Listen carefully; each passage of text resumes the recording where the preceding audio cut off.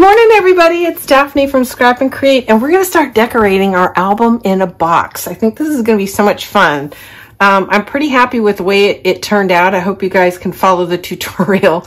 It definitely had a lot of interruptions because I was sort of learning this. Not sort of, I was actually learning this at the same time. And I had tried to mock up parts of it, but I hadn't built the whole thing until we did it together. So hopefully you can get through it. But by all means, if you have any questions, leave comments. And then also there's a link to Sage Reynolds channel where I got a lot of the techniques that I use, particularly on the lid, for building this album. So his channel is very interesting if you want to learn how to build boxes. He does some amazing stuff. And of course, she's got a myriad of tools that I don't have at my disposal, but everything I did, you guys can do. You don't need anything special. You know, you just need your trimmer, a ruler, some patience, and you can get this outcome. So the other thing I want to let you know, if you don't want to build this box, everything that I'm doing from the hinge to the pages can be just placed in an 8.5 by 6.5 regular mini album. So if you don't want to put it in a box, there's a tutorial on our channel for an 8.5 by 6.5 landscape album, and this will fit in it if you don't want to build the box. So you've got choices.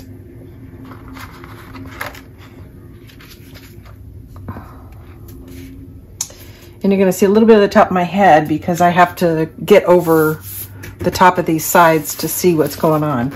So one of the things that I've decided as far as building the pages for this is because we're going to flip this way and we've got these two edges to deal with, I'm going to make sure that all the flaps on the second side of the page are going to open up here and less this way, just because there's going to be some interference from this. So anything that's going to open up and down, I'm going to have basically on the odd side of the page, and anything on the even side of the page is going to open left and right. So up and down on the odd side, left and right on the even side. We'll see if it becomes a problem, but that's how I've designed it, just so you know. And because we've got a lot of complexity with the box itself, I'm going to keep the actual pocket page album very simple. So it's going to be somewhat repetitive.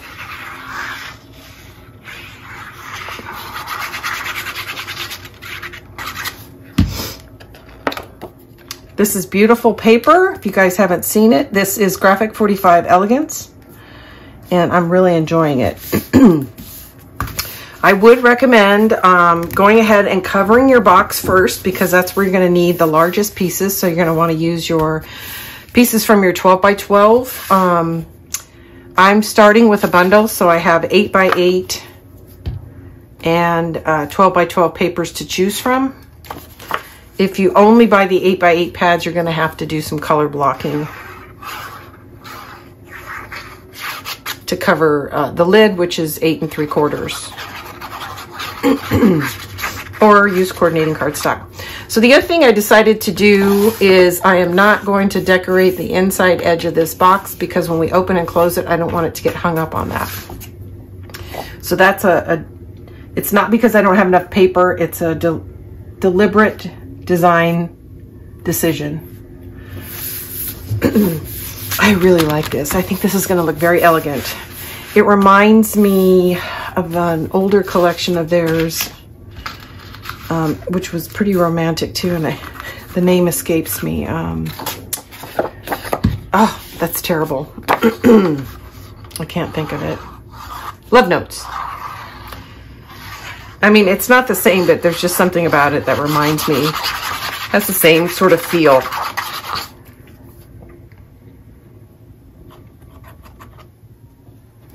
Now you'll notice I have a piece of tape here, and that's because I made a mistake and I cut this too short, and to solve my problem I just taped it back together, and you really can't see it because I didn't want to cut into another 12 by 12 to cover this. I just measured it. Instead of doing it twice, I did it once and made a mistake. Actually, I need to put some glue on that so I can slide it a little bit.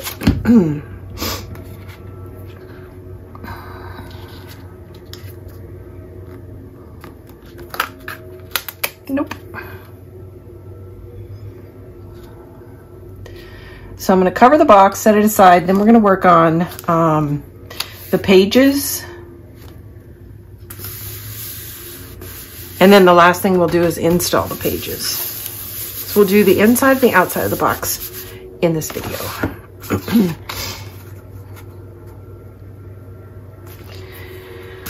Oh, I know one thing. When I take a break, I got to clean my glasses. I'm having a hard time seeing. So I hope everybody's doing well. We have some beautiful weather today. Feels like spring. It started out 50 degrees and I bet it's 70 now. So the weather's just really wonderful. I just got back from walking my dog, Nala. And thanks everybody for the feedback on the box idea. Seems like you guys are happy to do something different. So it's fun. It does take me a little bit more time because I don't have this sort of built-in muscle memory of building the album. But I think it is fun to do things that are different. I need to get, did I get that down? Yeah, okay. So now we are ready to cover the sides. And so I chose this. This is from the 12 by 12, and I didn't mention it, but everything you see is from 12 by 12. I believe this is Patterns and Solids, and I'm not sure. Yeah, so everything here is Patterns and Solids. This is from the 12 by 12 collection pack. And then these strips that are going to go on the side here are from the 12 by 12 collection pack too. So that's the flip side. So I'm going to go ahead and close the box. And I'm going to turn it on its side so you guys can see what I'm doing. This is what I've currently got planned. This, and then these strips, like so. But before I commit to it, I'm going to look at it two ways. So that's the other option, and I'm not sure. But I am sure I'm going to do this. So I'm going to go ahead and glue these down. It's going to be a little hard to watch me because I'm going to be maneuvering the box around, but bear with me. Once we get the box done, everything else is pretty flat. Okay. I just love these diamond patterns. I think they're so pretty.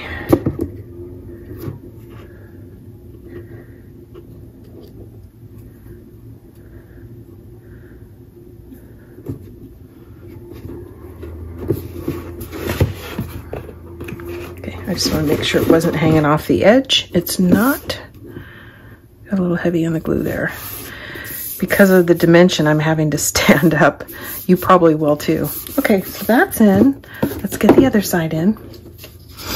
Now, when I put this together, knowing what I know now, I probably would not have overlapped this seam. I would have butted it next to each other because this is very stationary. It's not going to move or wiggle, so the likelihood of the paper separating would have been very minuscule. So you know, you live and learn, but next time I probably wouldn't have overlapped that.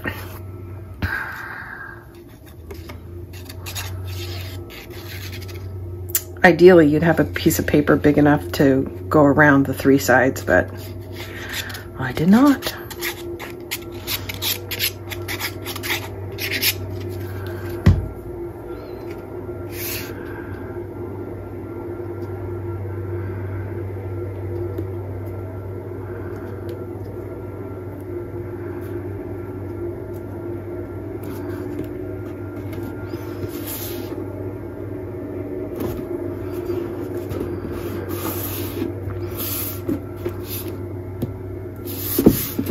Okay, so now our decision is, do we like this or this? This is it. That's what I'm doing. So we'll go ahead and open it. I'm going to put this side down. And it is directional, so pay attention. And I'm actually putting it on the box sideways, because if you completely turn the thing over and lay it flat, like this, it's going to be very easy to put your paper in upside down. So it's something to consider. It's directional, but it's really hard to tell. Do I want my pink roses up or down? I want them down. Okay, here we go.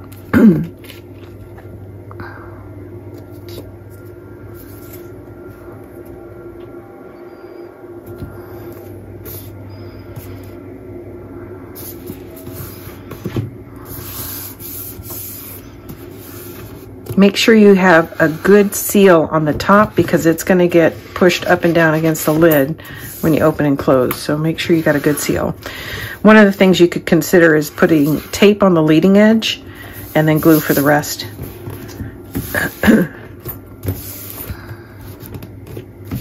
Either way, just make sure your adhesive is all the way to the edge. Okay, let's flip it over. What did I decide? Up or down? We're gonna do them down. Okay. The pink flower I'm putting down with the white flower up.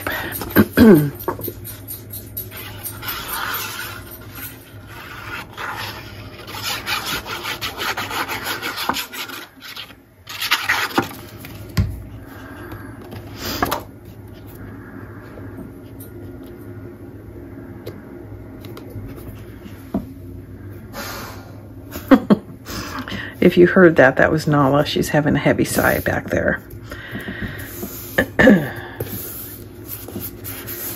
Yay, yay, yay. Oh my gosh, this is gonna be so pretty. I'm proud of myself.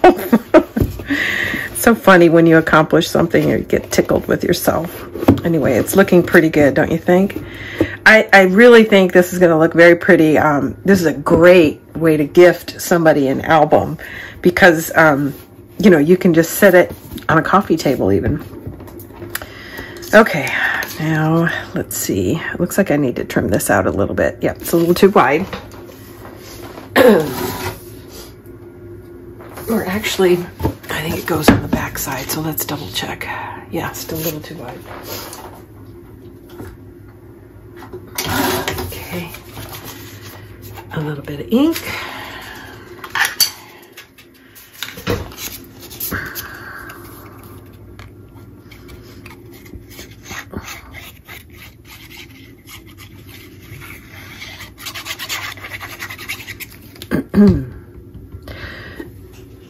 Pardon me.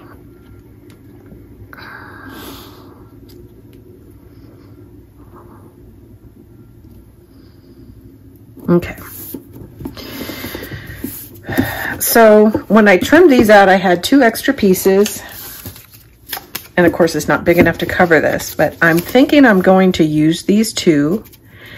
And I'm going to mask that seam by putting a piece of chipboard there on the side that we open up. But I'm not going to glue it down until I make that decision. But reserve these because you may want to do the same thing. I think you'll still have enough where you can cut a single piece if you want, but I just didn't want to waste it. And we definitely have a lot of stickers and chipboard and elements that we can use to help camouflage that. And also one of the things I was thinking about doing was putting a handle here. So I haven't completely decided. What I had originally thought of was putting a handle on either side, but then when you go to open it, there'd be a handle under this holding it up. And I think that's a little awkward. So if I do decide to use a handle, it is only going to be on one side. It would be on the side that you're lifting to open the album. Okay, so that's what we have so far. I'll go ahead and close it and then show it to you again. And here's our sides. I'm going to trim out these pieces and we'll, oh, I'm losing my daylight. Sorry about that, guys. I forgot to turn on my light. It was so bright in here this morning. I'm going to go ahead and trim out these pieces and here. And I'm trying to decide if I want to do an alternate pattern on the front and back or if I'm going to continue this pattern. So I'll be back shortly after I make those decisions and we'll continue working on this box. Okay, everybody, I got the rest of the papers trimmed out. So this is what we're going to do on the top of the box. This is the signature page from the 12 by 12 collection pack. And I have it trimmed and inked. I mean, it's just the flip side of what we did around the edge of the lid.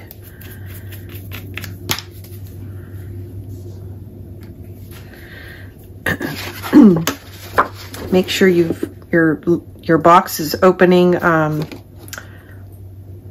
the right hand, moving to the left, and make sure the orientation of your lid or the cover mat is correct.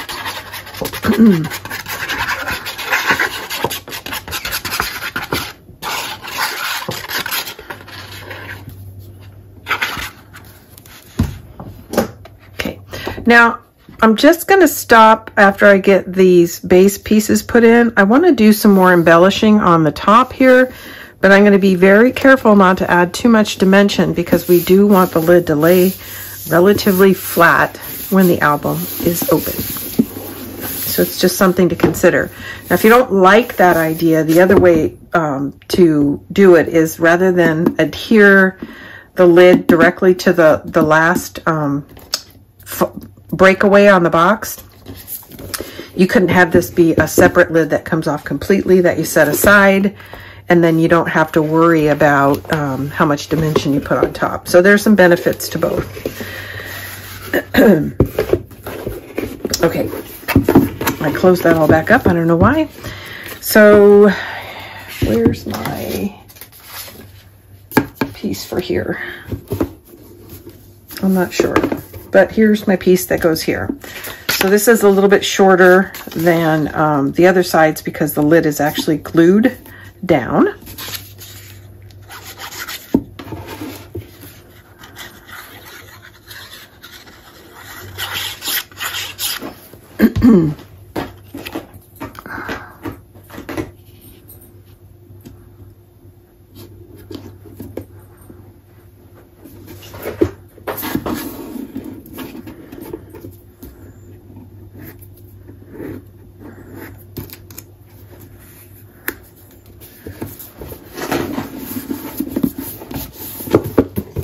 Now I need to find I trimmed it out. Here it is. It's inked. It was easy to get mixed up with everything else.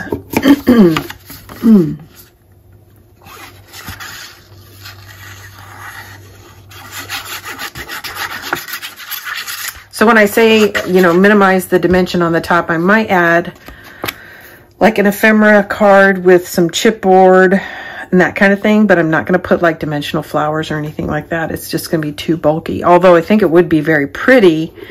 Your lid would stand at, you know, like a 30-degree angle or so, which would make it hard to get your actual album pages to lay flat.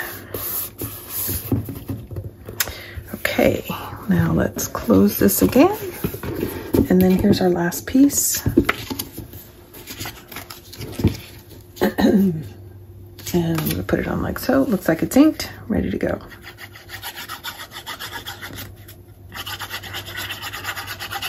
I decided not to use the two pieces. That way I don't have to mask the seam. I just cut another piece. And I might put a piece of chipboard here. It really depends on what I wind up doing on the lid. So I'm going to... I set aside this piece thinking that I might put that right there. But I haven't decided. That, or I'm going to put a piece of hardware handle.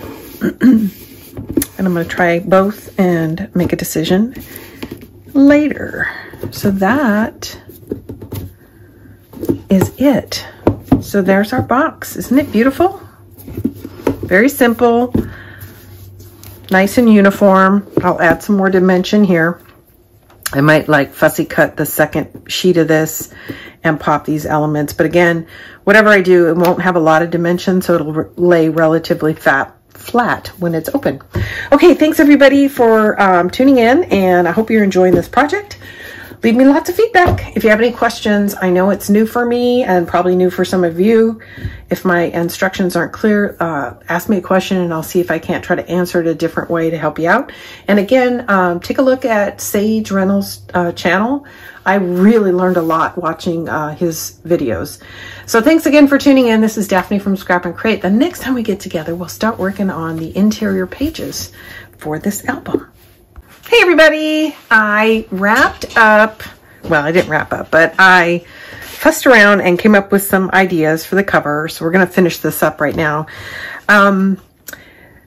If you buy the bundle from us, you're going to get some ribbon. And for some reason, I got home with my bundle without my ribbon, and I can't reach Julie right now. So I pulled some ribbon out of my stash, but I'm fairly certain it's a cream ribbon.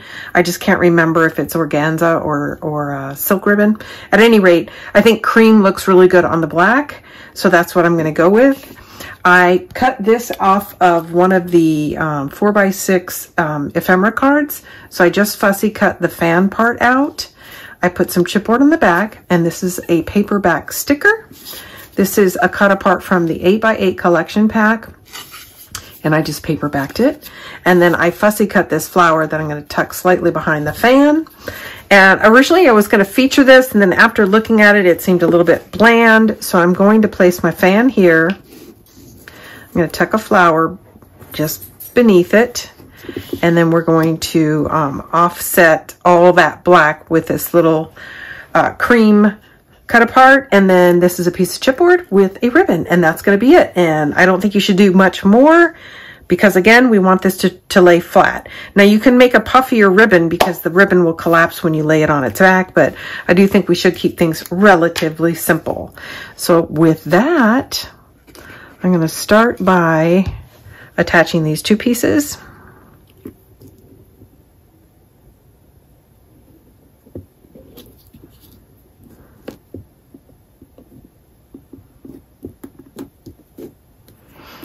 I'm just making sure the word is straight. There we go.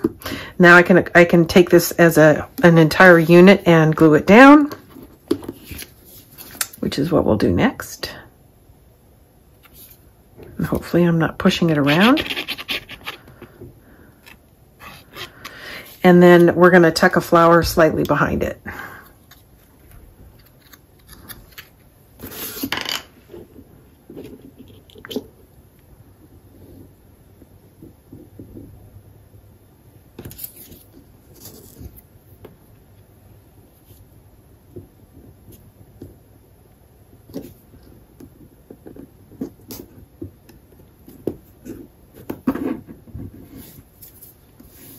Excess glue there. So this is just flat back. This is raised slightly on a piece of chipboard. And then this is just going to get tucked right behind the fan.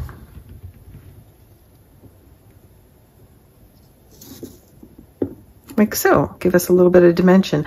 I like that the leaves are sticking up, but I do think we need to tack them down because they're going to get caught on something. I think they look pretty, but I don't think it's very practical. Okay, I'm going to hold this stuff down. Now we're going to place our little bit of a pop of pink.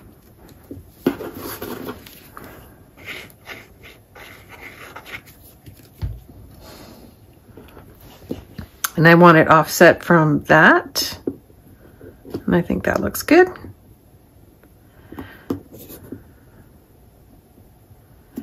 And then we're just going to put a little bow here on the bottom. And I'm going to use glue to hold it on, but you can tape it if you like. And let me see if I can't find, I'm going to use my hook tool to kind of grab it. And I'm actually going to nestle this part of the bow right in the groove here. And then just hold it for a few minutes. Few seconds. I'm going to put a dot of glue right here behind this leaf, and then press that down so it doesn't get snagged on anything. There we go. I'm going to do the same thing here, and I'm just touching the back of the leaf, and we'll tack that down. And in this case, you're going to have to hold it for a second because there's a little bit of force behind it because of the chipboard. There we go. So I'm just looking, anything that's sticking up that I think might get torn off, just tacking down.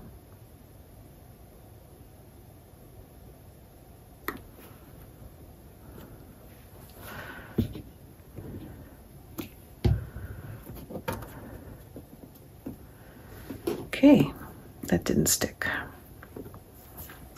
Might need a little more glue there. Whoops, that's a little too much.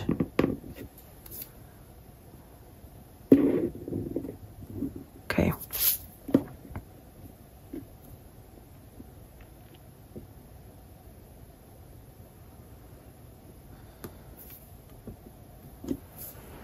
All right. Isn't that pretty? So that's our cover. So now we're all done. Isn't that pretty? So that's the box. So the next part will be the focus of the album. So when we get back together, we will work on the individual pages inside the book, or before we put them inside the book. So again, here's our album in a box. It's lovely, lovely. Thanks, everybody.